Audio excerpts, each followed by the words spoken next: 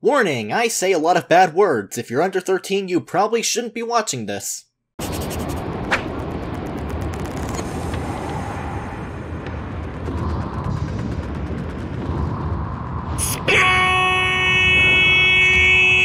This game is goddamn amazing. Buy 20 copies this instant, or Jesus will hate you for the rest of eternity. That's it. That's the review. You can all go home now. Please excuse me, but it's a bit difficult finding a place to begin talking about this one. Prey 2017's very place in existence is quite bizarre when you look at its history. Not only is it built as a spiritual successor to Looking Glass Studios' System Shock games, much like how BioShock did the same thing, but it's also sort of a reboot to a 2006 cult classic FPS with the same name. The original Prey was developed by Human Head Studios, who would also later go on to make The Quiet Man, a game that resides within my nightmares quietly. A sequel to it was in development hell for a while before it ultimately got cancelled, and in its place was a game that had literally nothing to do with the 2006 game other than you're in first person and you shoot shit. The 2017 game was published by Bethesda and developed by Arcane Studios, the same team behind the Dishonored series. While Prey 2017 released to really good reviews, it sadly underperformed sales-wise. I mean, it's not all that surprising given that Bethesda did a terrible job advertising the damn thing, so most people didn't know the game was this until it came out. And games of its type have hardly ever done that well financially, but it's still a shame this game didn't do so well because it's really, really good and definitely worth playing. I remember in early 2018 using some extra Christmas money to pick this game up on a whim, and when it finally escaped my endless hellscape of a backlog, I was super into it for the next month. Arcane Studios makes some damn good stuff, and I really love how much attention they put on complex game mechanics and player choice, with Prey being my favorite of their titles as of now. And yeah, their upcoming game Deathloop looks pretty damn sweet, and I'm really looking forward to it. But in the meantime, I wanted to do a video covering Prey because I really love this game, and I want as many people as possible to experience what's easily one of the best games I've played in recent memory. We begin with our main character, Dr. Morgan Yu, whom you can either choose to make a man or a woman, asleep in their apartment before being woken up by their brother Alex. They work together for an organization called TranStar, and Morgan gets called in to fly from their apartment via helicopter to run some tests. Personally, I don't care what job we're talking about here. If I have to travel by helicopter to get to it, I'm putting in my 2 weeks. I really don't like heights. A title sequence later with a fantastic synthwave to go along with it, Morgan arrives at TranStar to run a few tests and answer a questionnaire before being sent to a space station called Talos 1. However, the scientists get attacked by this mysterious black creature that disguises itself as a coffee mug, and then Morgan gets sedated, later waking up in their apartment again in what appears to be a repeat of the previous day. Okay, so this is either some Groundhog Day shit, or Morgan was actually living in some very elaborate simulation. It's the latter. As it turns out, Morgan, Alex, and everyone else are already aboard Talos 1, and an alien species called the Typhon have escaped containment, severely damaging much of the station and killing almost everyone on board with only you, Alex, and a select group of survivors left. A bit of backstory reveals that Prey takes place in an alternate history timeline. Most notably, the attempt on President John F. Kennedy's life failed, because nothing bad ever happens to the Kennedys. And the US and Soviet Union doubled down on and accelerate the space race, building a space station to contain and study the Typhon after its discovery. Federal funding toward the facility ceases after an incident happens on the station where several researchers died, but it's later acquired by a stupidly wealthy private corporation, the aforementioned TranStar, and research then resumes. Gotta say, at least when rich assholes in this universe make space-related financial investments, at the very least it's for something cool instead of lame bullshit like Jeff Bezos sending a giant penis into orbit. An AI called January guides Morgan to her office, where along the way she comes across a device called a neuromod, which I'll explain in a bit, and then plays a video Morgan recorded via Looking Glass technology, a not-so-subtle reference to the very studio that made the games Arcane takes inspiration from. It's revealed Morgan was testing neuromod technology, which gives a person enhanced skills via altering the way their brain is structured, at the cost of removal causing permanent memory loss of anything from the point of installation onward. While it's mostly just there to give a plot reason for why the skill upgrade thing is a thing, the way neuromods work is both fascinating and also terrifying with how many implications come from the whole permanent memory loss aspect. The game explores this idea a pretty good amount throughout its narrative, and I really appreciate that it does so. There's so many ideas this concept could be used for, it's hard to list off specific examples. But yeah, pre-Amnesia Morgan set up the Operator AI and the video recording as a contingency plan for post-Amnesia Morgan to follow through on. Before you learn more though, the video is cut short by Alex, who wants to explain the situation to you in person. Totally not sus. After reactivating and playing the rest of the video, it's revealed that Morgan set all of this up to have the station destroyed in order for the Typhon threat to be wiped out before reaching Earth and dooming the planet. Basically saying everything and everyone, including you, must go. But then there's another Operator AI called December who suggests there's another way to get off the station without destroying everything. Both AIs have Morgan's voice, and they seem set up by pre-Amnesia Morgan for entirely opposite purposes, so something strange is immediately going on. But of course, your memory is fucked to hell, so you basically just have to roll with whatever the AI tells you to do and figure it all out from that point forward. Morgan's amnesia is the narrative detail used to put you in the character's shoes, and it's a pretty effective way to convey plot and world building to Morgan and the player, given how little of, well, anything either of the two actually knows going in. This paves the way for one of the more defining aspects of Prey from a narrative standpoint. That being the choices you have to make. Prey has one of the more nuanced takes on morality-based decisions I've seen presented in a game. It's less about choosing the obviously good option versus the cartoonishly evil option, and more based around how empathetic you feel toward the person or situation at hand. One of the earlier decisions you make in the game is deciding the fate of a prisoner in Psychotronics. He's got quite a list of serious charges against him, which he claims are mostly bullshit, and he's completely at your mercy to choose whether he deserves to die for his alleged crimes, or if you'll be merciful and give him a second chance, knowing he could be a potential danger to anyone still alive. The game also gives you the option early on to just abandon the station and essentially leave the Typhon threat and main conflict unresolved, though that's only a couple examples without spoiling everything this game has to offer, but anything and everything you do for the characters in this game revolves around one very complicated moral dilemma. Is it worth trying to help or provide a sense of hope for all the people, even though for most of the game the main goal is to destroy the station and take everyone and everything with you? Would the more merciful option actually be to just kill them on sight instead of instilling them a false sense of hope before you just take them all out in a fiery explosion? Do you try finding an alternate solution where as many survive as possible with the very real risk of Earth being destroyed by the Typhon? I just wanted to shoot aliens and explore a cool sci-fi space station. Why do I feel so morally conflicted about virtual people that don't even exist? Diagnosing bruising, abrasions, fatigue.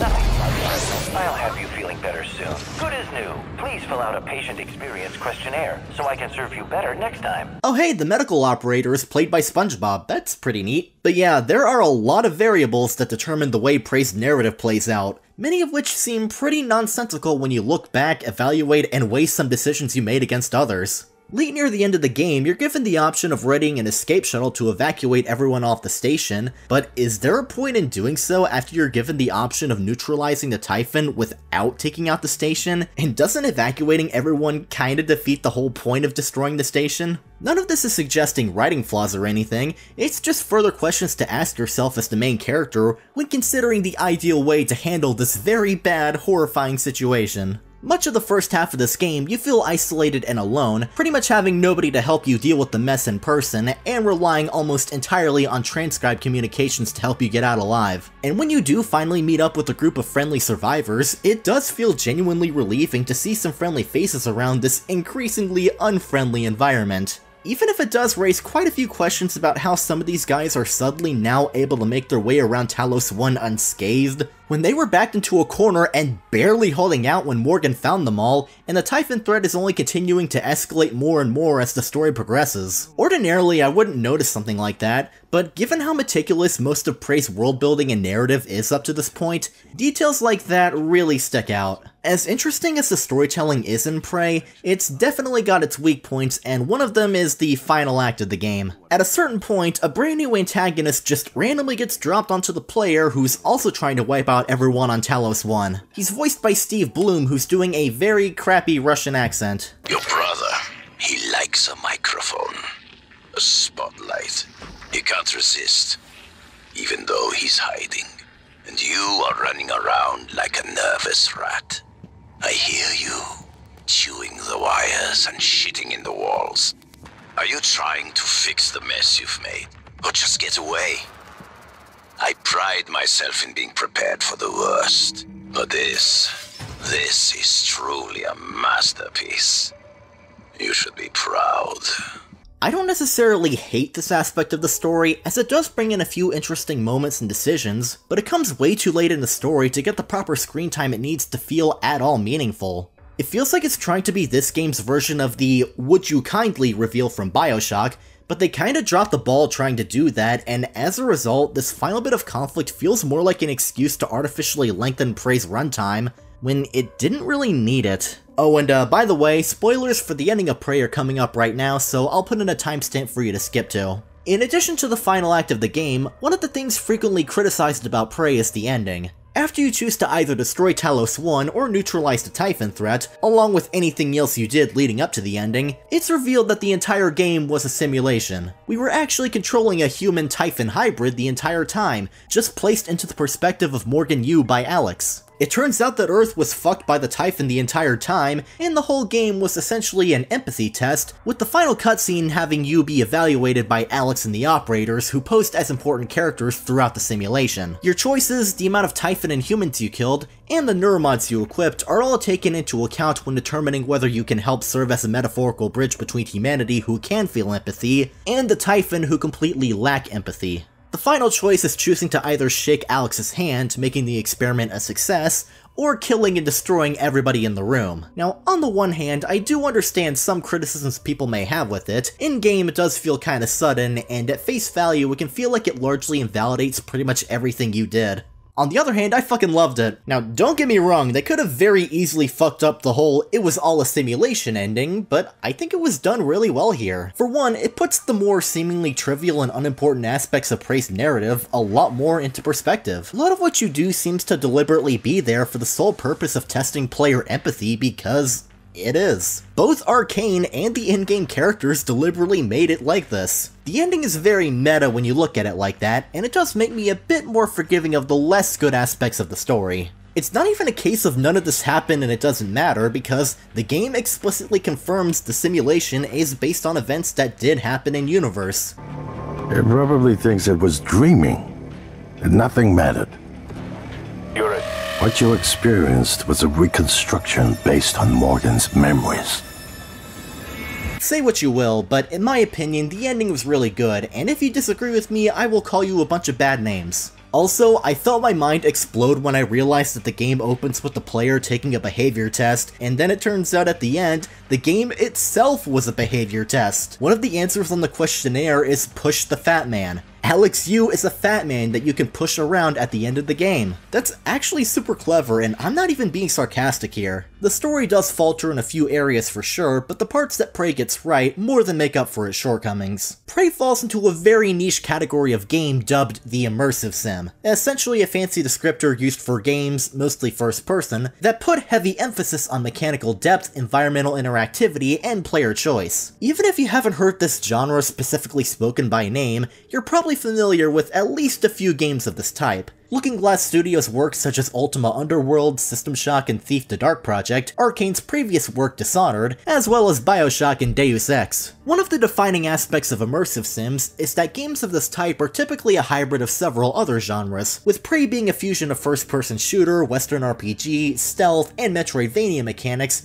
with a bit of survival horror also thrown in. The opening sets the stage for what to expect from the rest of Prey, presenting an environment that's contained but painstakingly detailed, with even the elaborate simulation Morgan was trapped in being fully operable the moment they escape from it, allowing Morgan the chance to see the strings of the metaphorical puppet show firsthand before pressing on. You're then presented with the first variation of Typhon, the Mimics. These black gooey creatures that kinda sorta look like a fusion of the Venom symbiote from Spider-Man and the facehuggers from Alien. Their whole thing is camouflaging as whatever smallish objects are in the vicinity, and killing any humans in a horrifying manner that makes their body look like it's frozen in time. You begin with your sole weapon being the wrench, which works fine enough when dealing with whatever mimics you come across, but you're gonna need more than that with all the things that come up later. Prey has a pretty wide arsenal of weapons to choose from, but very cleverly, the first new weapon the game gives you is actually one of the non-lethal ones, that being the glue cannon.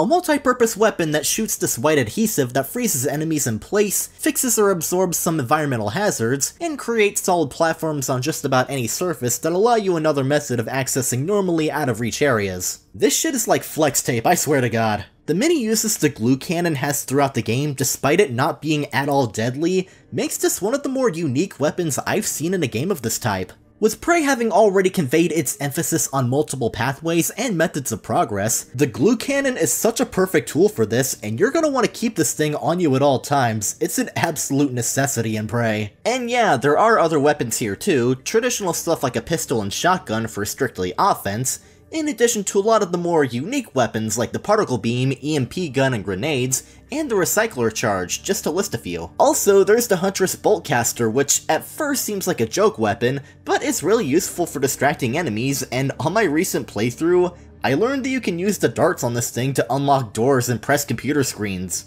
We have truly reached peak game design.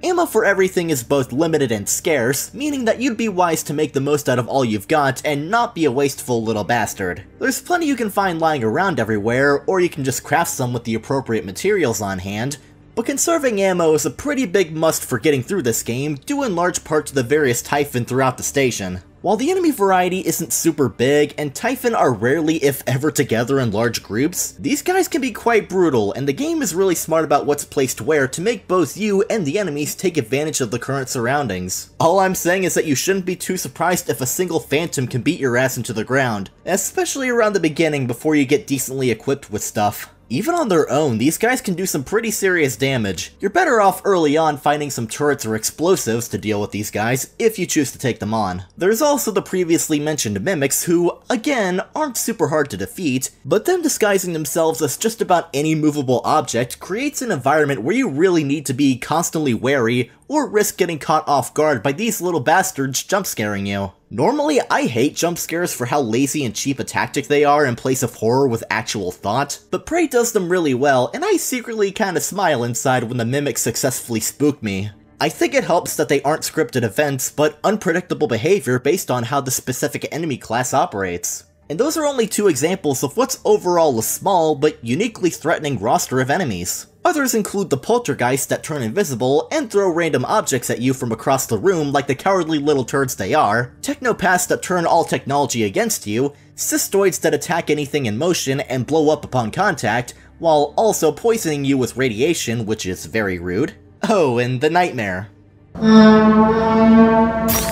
Okay, looks like I'm gonna need to spend the whole night doing something because I sure as hell ain't getting sleep now. In general, I find the Typhon to be a really interesting threat, as they seem to constantly evolve and learn as you go through the story, gradually sending Talos 1 into further disarray until Morgan can finally put a stop to them in one way or another. Thankfully, Morgan also has a very useful upgrade system in the form of the aforementioned neuromods. In gameplay, installing one or more neuromods will let Morgan unlock new upgrades in several different skill trees. These include things like increased health and armor, greater proficiency in combat, and increased efficiency with computer hacking, leverage, and repairing broken machinery. But then there's the Typhon upgrades, which basically turns Morgan into Kirby, allowing them to copy whatever abilities the Typhon have and use them to their advantage, at the risk of station security turning on Morgan if they have too many Typhon mods installed. It all paves the way for even more freedom and experimentation with how you choose to play this game, and with neuromods being numerous but still limited, you kinda need to decide what your priorities are for how you want to take on the many threats aboard Talos 1. One of the challenges with this style of game is finding the perfect balance between making the areas you constantly visit and explore simultaneously effective as video game levels, while also making them feel like a place that could theoretically exist and be lived in or operated in, and Prey hits a pretty good sweet spot with this. It's all interconnected, albeit separated by loading screens, and you'll be revisiting most of these areas a lot. Though they are kept interesting with having something new to offer each time you revisit an area, so this thankfully isn't an issue for the most part. The sheer abundance of detail put into every square inch of Talos 1 is absolutely bonkers.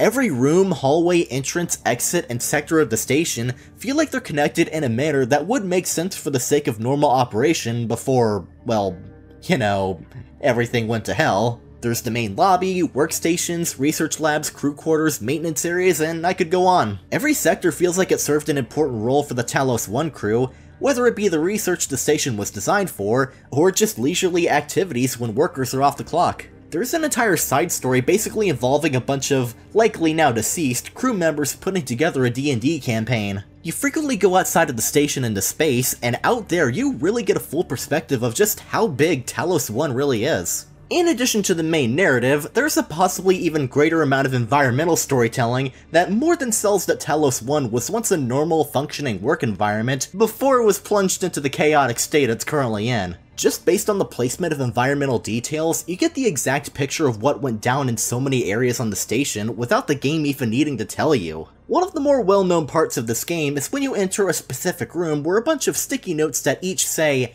"not a mimic," are placed on just about anything in the room that's, well, not a mimic. This is one of those games where you'll want to pick up literally anything and everything you can, because chances are it's useful and you're going to need it at some point. Med packs, repair kits, food, ammo, even just random useless junk is important. See, Prey has a bit of its own crafting system where you use a recycler machine to break down objects into basic materials, those being organic, synthetic, mineral, and exotic. Then you place the materials into a fabricator to essentially 3D print anything you have the blueprint and appropriate materials for. I know crafting systems aren't really anything new anymore, especially in our current modern times, but Prey's system is really effective and it'll certainly be helpful for supplying extra ammo and healing items.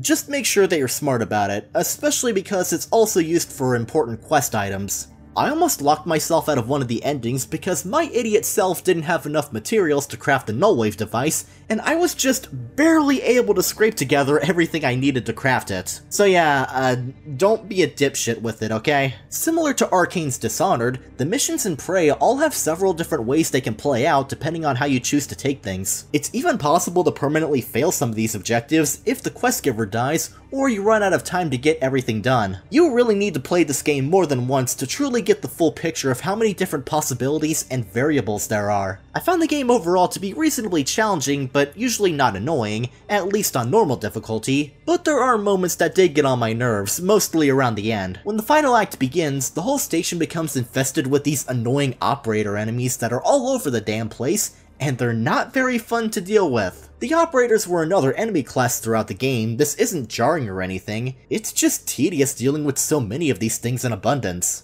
Their placement throughout the environment feels a lot more random and less deliberate than the Typhons are. Honestly, this, along with the sudden new conflict, makes the final hours of Prey feel kinda rushed and thrown together, with how lackluster and unpolished it is compared to the rest of the game. I will say, the final stretch of this game is pretty sweet though. Artificial gravity on certain parts of the station goes completely out, so you're left using your propulsion system to fly around during your mad dash to stop the Typhon. Using this thing to explore the station's exterior was one of my personal highlights from this game, and having its final use in the game be for this mission was really nice. The game definitely ends on a really high note, I'll more than give it that. While Prey isn't gonna push new boundaries in terms of graphical fidelity or whatever the fuck, and NPC facial animations are very not good at all, it's still a visually stunning game with a really interesting presentation that more than makes it aesthetically stand on its own. The general look of Talos 1 gives off a bit of a what people decades ago thought the future would actually look like kind of vibe. It's a beautifully lit setting with all the natural and artificial light sources being utilized in a way where everything important is highlighted and you can still see perfectly fine, but you're always on edge and nervous about what lies ahead. Prey isn't officially classified as a horror game,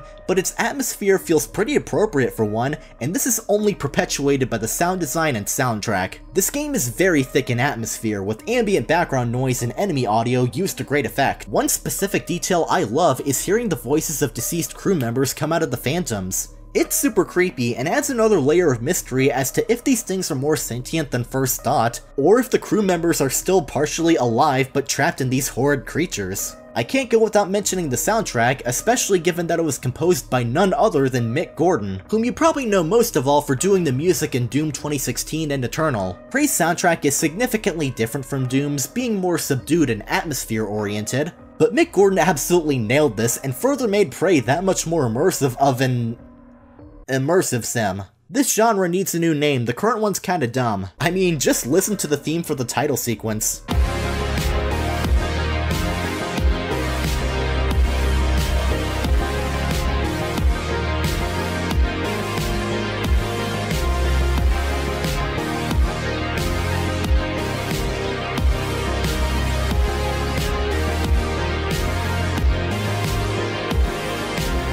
particular track is called Everything Is Going to Be Okay.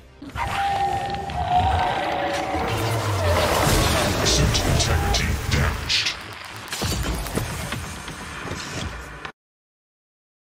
Cap. With that said, this is probably a good place to start wrapping everything up. In spite of a weak final stretch in my opinion, Prey is an absolute joy to play, and I'd very much recommend it. Well, maybe not if you hate needles given the first Neuromod installation, but still, honestly, I could probably go on further about why this game is so good, but I'd rather you all see it for yourself, and I'd also rather not edit 2 hours worth of video together. The game's disappointing sales numbers don't really surprise me that much, given that immersive sims are a pretty niche genre, even if Bethesda were to somehow market the damn game correctly. But I have a gut feeling Prey 2017 is going to gather a pretty strong and dedicated cult following later down, if it hasn't already. But yeah, as far as the AAA industry goes, this is very much one of the hidden gems of the past few years, and assuming this type of game is your thing, I'd highly recommend it. Anyways, thank you for sitting all the way through to the end. If you enjoyed the video, please consider liking, sharing, and subscribing. I'd very much appreciate the support. Next time, I'm gonna go over why I really love one of the more divisive games in the Legend of Zelda series, so keep an eye on that. Take care and thanks for watching, I'm out.